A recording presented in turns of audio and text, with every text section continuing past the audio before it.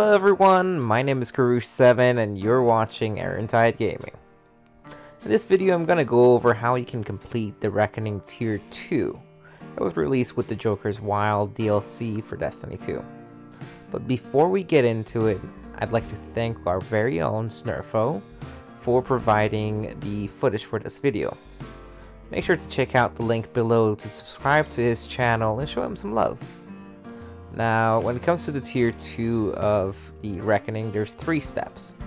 The very first step is very similar to the Tier 1 version. Stick to your teammates, clear out ads as they spawn, and move over to the next part, rinse and repeat. Once the counter reaches 100%, you will see a notification telling you to move to the bridge and start step 2. Once you get to the bridge, there will be a designated plate that you will need to stand on and clear out ads. Now keep in mind, you're going to have ads coming from the back and the front. I know, no puns intended. And my advice is to have someone in the fire team designated for the snipers, as they can be a pain in the rear. In this part, having tethers is excellent because the ads spawn in the very same location every single time. You can create a ton of orbs. Once you finish one spot, it will tell you to go to the next, and there's 6 spots that you need to stand on and clear out ads. Once you hit the last one and you're at the end of the bridge, there will be a portal that will take you to another dimension, or an Ascended realm, just like the Forsaken DLC. Once you enter the portal, there will be a wizard called Hermit. I know, Hermit the Frog. That's Kermit, not Hermit.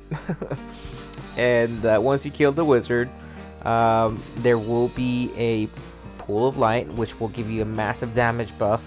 Once you are standing inside it, you can kill the 2 knights, but make sure you avoid the 2 knights beforehand because they can one-hit you. Once you kill the 2 knights, you're done and you've become Legend Guardian. Just make sure that you don't panic in case you and your buddies wipe and die, because you get multiple chances and there's a lot of time to clear out this part. Again, don't freak out. Just rinse and repeat and you'll have enough time to kill the wizard again and kill the 2 knights.